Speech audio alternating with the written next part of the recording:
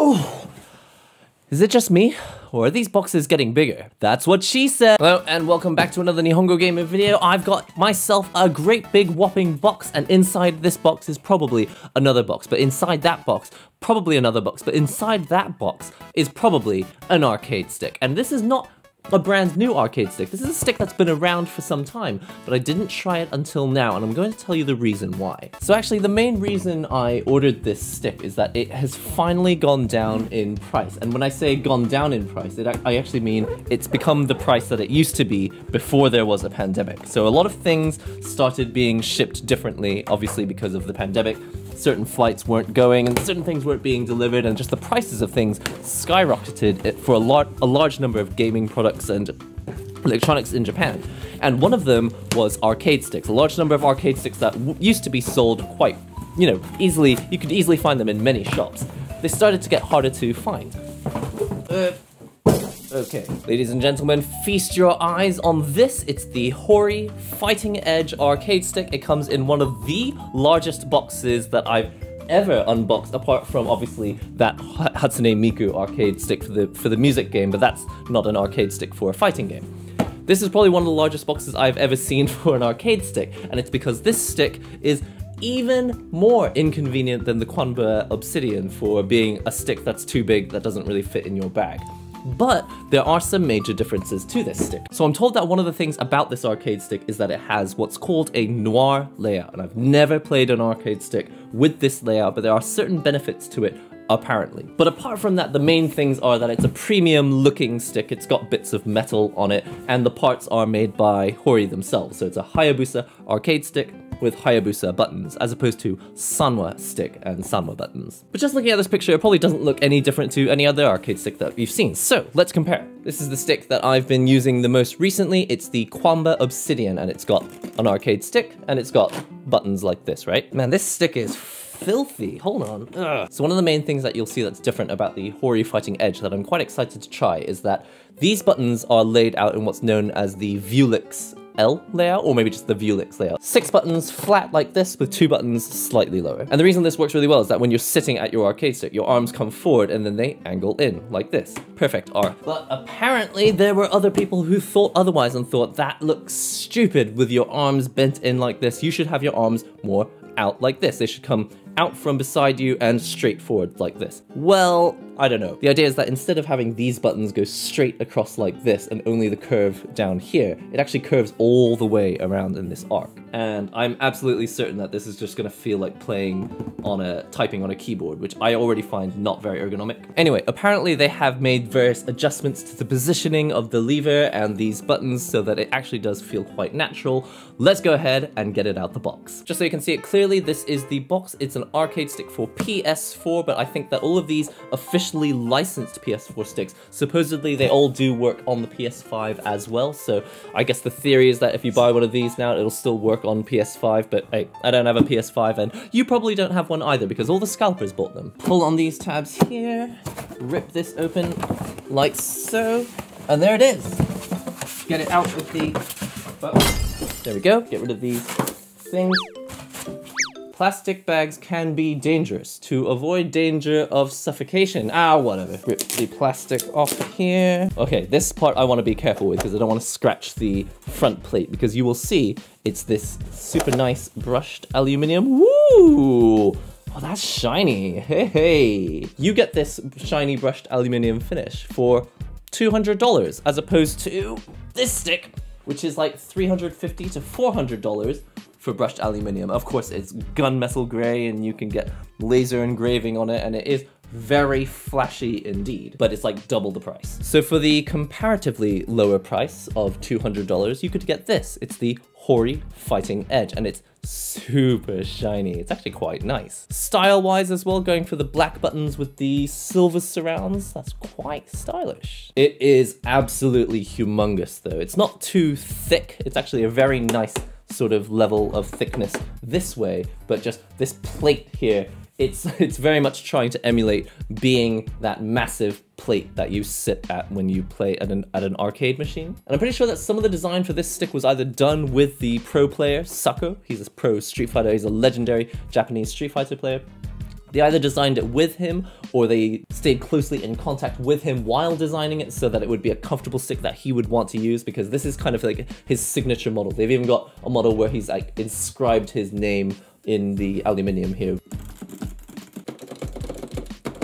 To be honest, it's the same lever that I've got in my Hori RAP. I believe that this red stick here, the Toho Project stick by Hori, I'm pretty sure that's got a Hayabusa lever in it. And also this one, it used to have, it's actually called the RAP Hayabusa, I forgot about that. It's a real Arcade Pro V for Velix, but it's also, it used to have a Hayabusa lever in it, but I was transporting it, so I took it out. But yeah, I should be used to this stick already, because I own 3 of them. I have one thing that I want to take back from the arcade stick video when I made a video about this stick here. It's the Hori with, it's got Hayabusa, actually it's got the exact same hardware. It's got Hayabusa lever and Hayabusa buttons in that stick back there, but I replaced it with Sanwa buttons, and at the time I was just spewing nonsense like, oh, it'll be easier to double tap with Sanwa buttons, and maybe it made sense to me at the time, but now that I've been playing for a few years on various arcade stick with Hayabusa buttons and Sanwa buttons and gamer finger buttons, and even just the buttons that come stock with a Quanba drone, like, literally, it's the same for all of them. You can double tap on any buttons, really, as long as your technique's not bad. They're actually coming back to it. Your fingers do slip off these buttons more quickly. So if you want less friction, I'm tempted to feel like maybe these have less friction because of the textured surface as opposed to the painted finish of normal Sanwa buttons. But essentially this is the stick. It's absolutely massive, but it's not too thick. It's also a very reasonable weight. It's not overly hefty, but it's very solid feeling. All right, just turn this camera on so you can see the levers here and the buttons here. And the first thing I'm noticing is that, yes, my hands are definitely closer together than I think is necessary for this layout. I think the whole idea of this layout is that on a Velix stick, your hands come in at an angle, and then once they're like this, you're at the right angle. But with the Noir layout, I guess the idea is that if your elbows are closer in together, then they come straight out of your body, and then this is a nice perfect angle for your hands. But the truth is, no one's elbows are actually this close to their chest. The elbows usually come out naturally like this, and then they angle in. I'm gonna be honest with you. I want the buttons to be here, but instead they're here. I'm not feeling it. Who knows? Maybe I'll change my mind after I've sat down with it for a little bit longer. But let me just take you through the rest of the stick first. We've got this aluminium plate on the front. It's got the buttons, the stick. It's got the options button, which is a slightly smaller but Hayabusa style button. It's got the PS options button, which will still be useful even on PS5, I believe. And fortunately, because the options button is up here, you don't have to reach around to the side of the stick to reach the options button. So if you're using these shortcuts in training mode for, you know, resetting the stage or other useful shortcuts in your games, fortunately there's only 3 buttons in a row like this. On some of these other Hori sticks, there's like 6 or 7 buttons in a row on the side of the stick. So like if you don't actually look around like and have a look at the side of the stick, like you're not going to know which button you're pressing. You're not likely to be pressing L3, R3 and share that often, I suppose, but then again, R3 and L3 are pretty useful when you're in training mode. Speaking of training mode, you might want to use this. It's the touchpad button, and it's on the front of the stick, so you'll be playing with your arcade buttons here, and then every now and then when you're in the middle of training mode, you'll want to reset. You just reach over to the front of the stick and press this. Now this is really common. It was the same on the Mad Catz TE2 Plus. It's the same on this. It's the Quanba Obsidian. It's got the button here at the front. You just reach over to the front and you press it. This wrist rest doesn't really make much difference. The only thing is that if you happen to play with the stick slightly tilted away from you on your lap like this, then it does help to have this angle here and not a sharp edge so it doesn't dig into your wrist. So that's kind of nice, but I think it's not going to make too much difference. This is not like a super functional wrist rest. This is just like if you are tilting the stick away from yourself a lot, then it's going to slightly dig into your wrists a little bit less. And more important than all of that is the bottom. Now I'm quite happy to announce that there is non-stick padding almost all over the bottom. Now personally I would have liked it if it were here in the middle just so we could go with the meme all over the bottom, but the truth is this pad here and this pad here are super huge, and I think it already it already feels less slippy than the Obsidian. So this is the Obsidian, and I was, to be honest, not that impressed because there was not much padding on the bottom, and I thought it wasn't gonna bother me too much, but the thing is, this is currently my favorite stick to have on my lap, just because it's nice and long. But length isn't everything, and I have noticed that my legs basically sit somewhere around here, partially touching the non-slip padding, but this non-slip padding really doesn't have any effect unless you're on like a table, but on your lap, this padding really has almost no effect whatsoever. My initial impression of the non-slipperiness of the bottom of this stick is looking very good indeed and feeling very good indeed.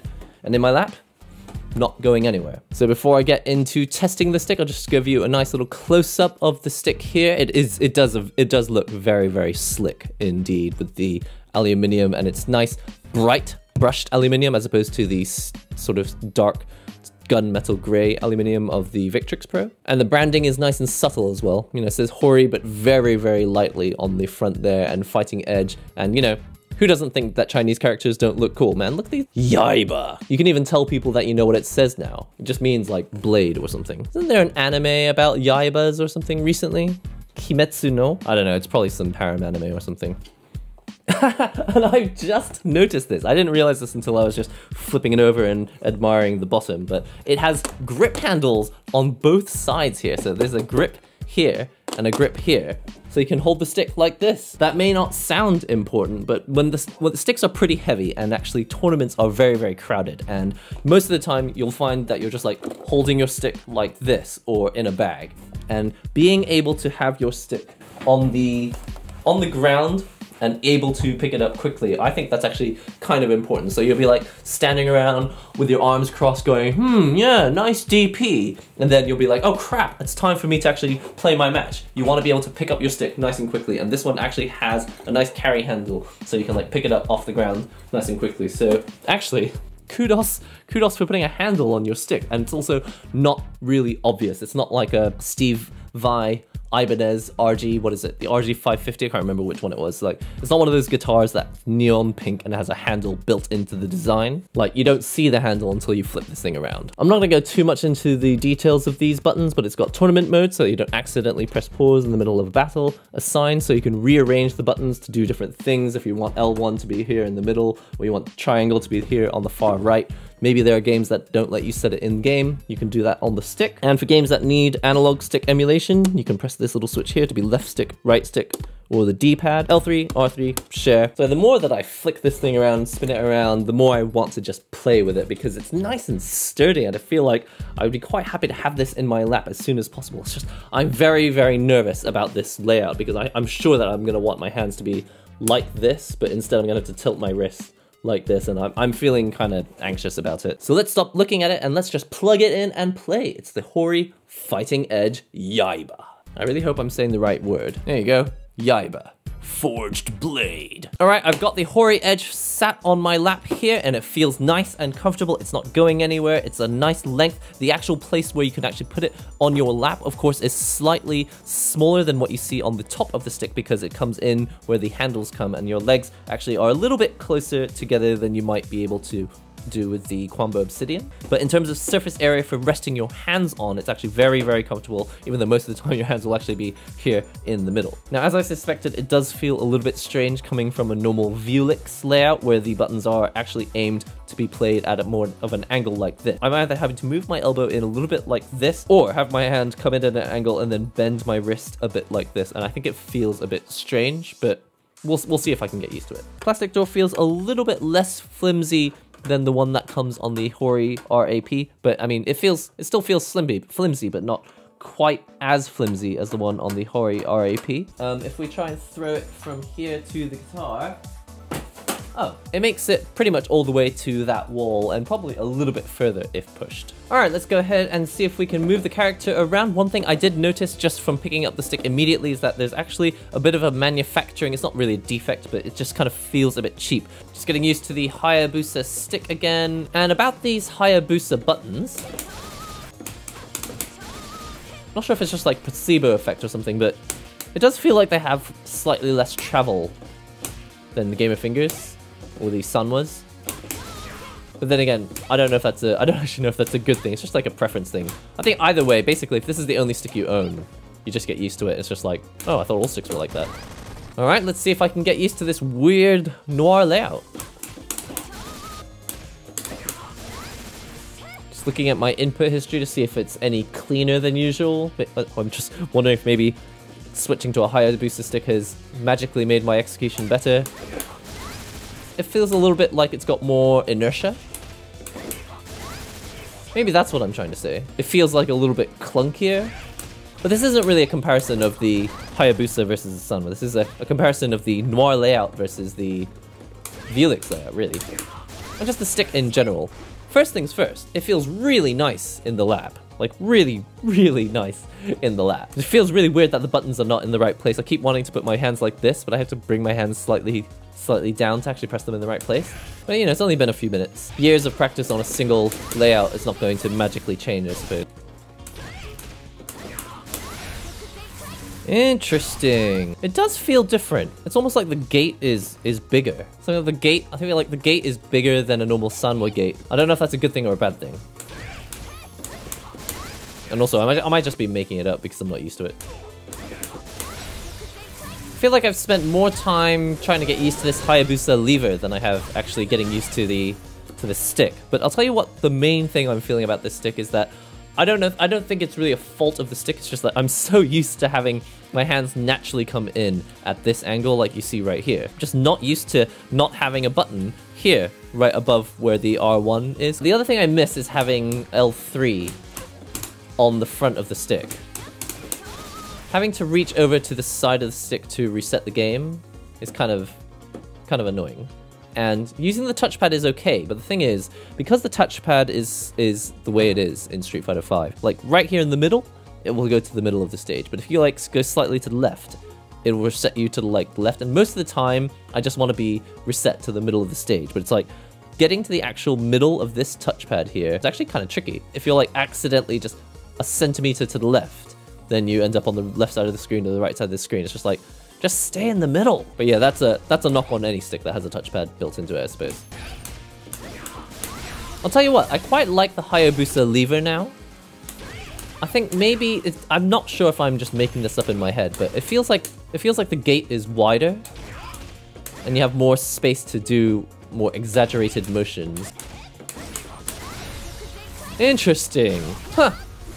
That's interesting. Not what I expected today. I wasn't expecting to kind of convert myself over to a Hayabusa lever. Alright, I haven't played this game for like a million years. Alright, so the last time I played this was last week, and I was trying to teach myself how to play Blake again, but this time using a pad controller, so I haven't played this game on stick for about a year, but we'll see how things go. Alright, let's see. Hayabusa stick feels okay.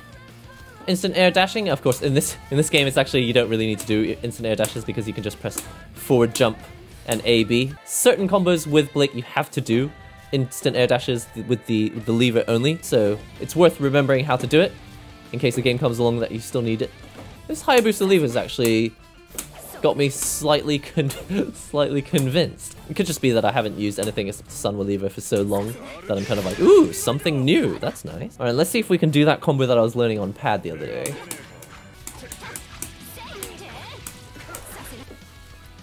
Sorry, every now and then I look down at my hands and my hands have slightly drifted back to the Helix position. I'm just not convinced by this Noir layout.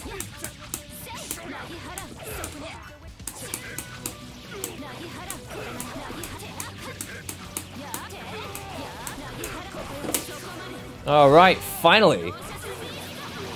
I'm gonna be honest. After practicing for a few minutes there, trying to get myself to actually do that combo for you, I actually came to quite like this stick a lot. I still don't like this hand position. I still don't like the idea that my hands naturally want to come in like this and just sit and rest on the stick, but instead for this stick I'm having to either bring my elbows in a little closer or have my hands come in and then tilt my hands a bit like this. But there's something nice about the feel of the tappiness on this piece of plastic. Now I believe that these buttons, they are resting on this piece of metal, this aluminium here. So if you've never bought an arcade stick before and you just like the idea of having something that feels a lot like an arcade machine, then definitely something like this, which has a really wide plate here on the front, does give you that I'm sitting at an arcade machine feel. And it's because, you know, when you're moving your hands around and just pressing all the buttons and all that,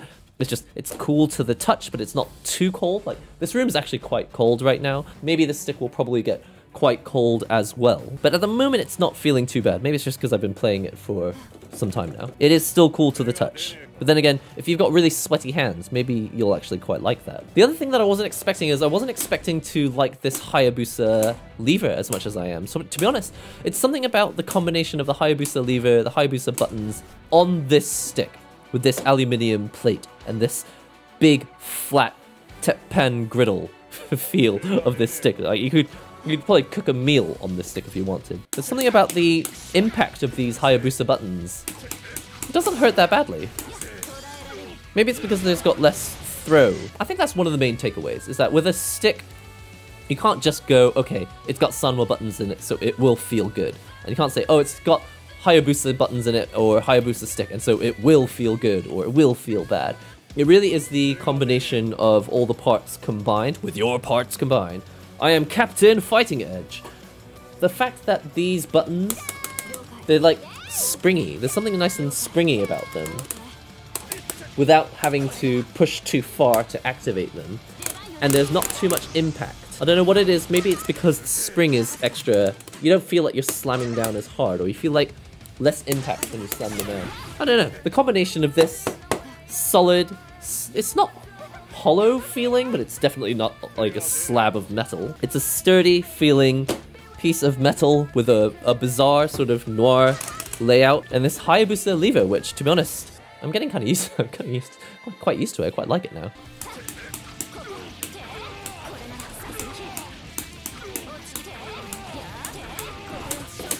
Yeah, I like it. If you want this Hori lever and these Hori buttons, I actually don't know how easy they are to find them in parts shops. So how easy it is to get replacements, I don't know. There's always been one thing that sort of confused me about Hori parts, is that if you really like these parts and you want to buy spares, so that when you go to a tournament and one of them breaks because you've been practicing hard, it's like, okay, I need to replace this button right now. Where do you go to buy another button? It's like, I don't know if Hori sells them. I like how this stick, it just doesn't want to go anywhere. It's just like, I'm sitting in your lap right here and I ain't going nowhere. Alright, and last but not least, I want to play a little bit of Under Night, just because this is the game I've been playing the most, and definitely, of all the fighting games that I've played, Under Night is the one that really opened my eyes to like all the things that I haven't been doing. I don't know if the word is correctly, but in a very disciplined way. This music's so good. Okay, hold on. Getting carried away with the music. Now let's muck about with Merkava, shall we? Huh, interesting. I definitely feel like this lever has a longer throw distance, and that actually might be better, because you're more sure that your hand has actually definitely moved into one of the 9 positions. There may be disadvantages to that I just haven't thought about yet. And I definitely have trouble with this because this involves a dash, but let's see if this stick magically makes it easier for me.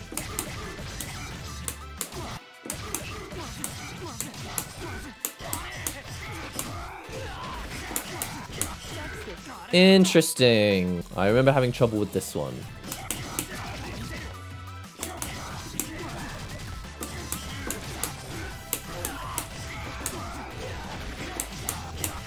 Huh. Wait, I don't think I've ever managed that one before. What? That's weird. I think might not be specifically that the lever's better, but it could just be what I needed. Let's see if the same magic happens with Seth, shall we? I took Seth online recently and it was a travesty.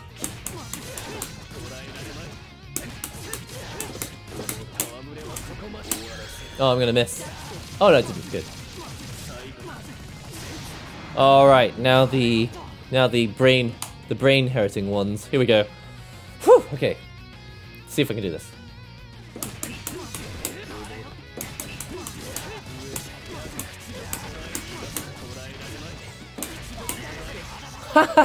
I did that in like 30 seconds, and that took me like an hour and a half on stream the other day, and I just couldn't get it. I'm not gonna put a verdict out there because I've only been playing on this stick for like, I don't know, 20 minutes so far, but still, because I don't use my Hayabusa sticks very often, I just completely forgot about this, and also, I've been only really thinking about my execution a lot recently because of this game, Under Night In-Birth, and especially this character, Seth. He's been stressing me out. But I was doing this combo on stream the other day, and I'm sure it took me like an hour. I swear I'm going to end up taking this all back. I'm going to find out that I was completely wrong, and this is all 100% placebo effect just because I opened up a new stick and I was just excited, and every time something good happened, I was like, oh, it's because of the stick. Might not have been, but whatever it is, it feels good at the moment.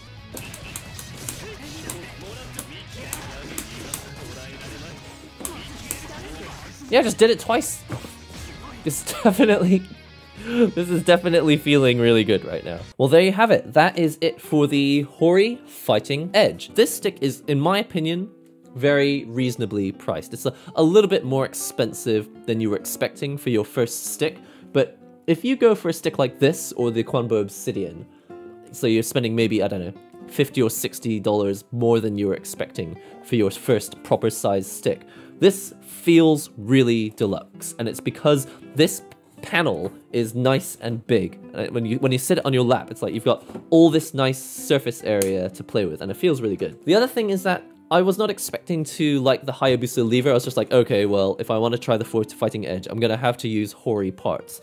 The thing is, mixed with this stick, these kind of low-profile buttons with the nice springy feel, I feel like I wasn't having a lot of impact on my fingers. I played that whole time, and my fingers were never like, oh god, I wish I could go back to my gamer fingers because these buttons hurt my fingers. Like, not at all. Like, this metal, it is aluminium, but it's not hard aluminium. It's absorbing some of the shock of the buttons, so it's not like when I was playing on the Victrix in combination with the Sunwas that are shipped with it, like, they really hurt my fingers when I was pressing those buttons. But the Hori Fighting Edge, these Hayabusas work really well with this aluminium plate, and the spacing, I'm not 100% sure if I'm down with it yet, but this is, again, the first time I've ever used Noir layout in my entire life, and I've only been at it for like, I don't know, 25 or 30 minutes to shoot this video. Not keen on the placement of L3, R3, and Share. I honestly think they would be fine to have put them up here, but that would make it more expensive. They'd have had to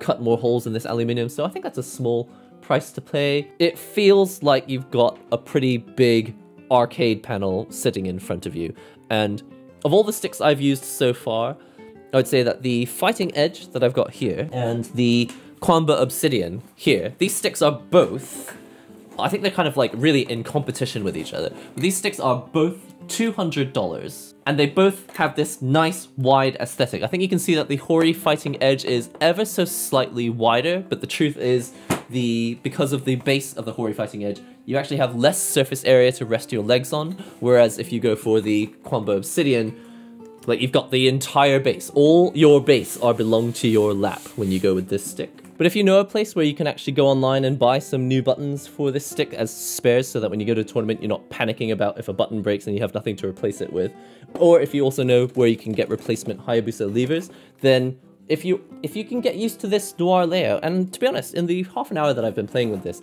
I did get used to it. I don't know if it makes sense, and it's not the layout that I would choose naturally, but I'm gonna give it some time. I'll play with this stick a little longer, maybe on the next stream or something, and then I'll update you with my opinions after that. And if I don't have a chance to update it during a stream, I'll update you in the comments section of this video down below. Talking of which, what do you think of what you've seen of the Hori Fighting Edge? And have you used one yourself? Do you like this stick? And how has it treated you? Let me know in the comments section below. If you're not already subscribed to this channel, of course, click the subscribe button to this channel. That would be great. And if you click the notification bell, you'll also hear when new videos go online as soon as they do. And if you want to hang out and talk about arcade sticks, people are always talking about arcade sticks in the gear chat section of the NihongoGamer Discord. Link is in the description below. Follow me on Twitter, follow me on Twitch. We do live streams all the time. We also do live streams here on YouTube. That's all for today. I'll see you in the next NihongoGamer video.